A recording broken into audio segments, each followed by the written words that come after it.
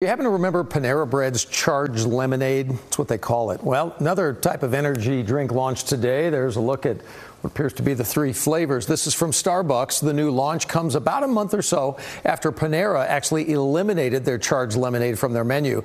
That was because they had seen several lawsuits claiming that death or irreversible health complications were the result of the product. Starbucks says, though, for the record, their iced energy drinks only come in the venti size. That would be 20 fluid ounces.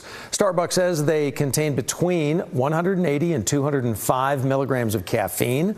Compared to Panera's discontinued drink, it's under the 260 milligrams that would come with their 20-ounce drink when they had it. But ultimately, we wonder how much caffeine is too much caffeine.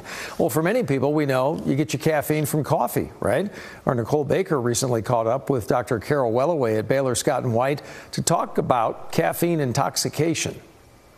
When you hear caffeine intoxication, I think a lot of people's mind go, uh-oh, I drink a lot of coffee, or I know that this could be me. What are we looking for? What does that mean?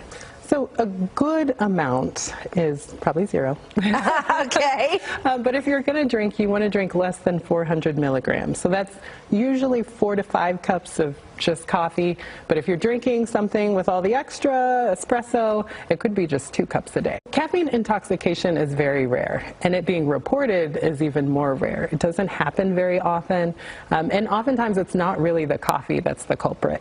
So it is these caffeine supplements, the powders, the tablets. That's where we're seeing people get into a lot of trouble. So if you're starting to feel jittery, you should back off. Okay. That is a sign that you're, exactly as you said, over-caffeinated. Intoxication is that next level, headaches, diarrhea, and can lead to even heart issues.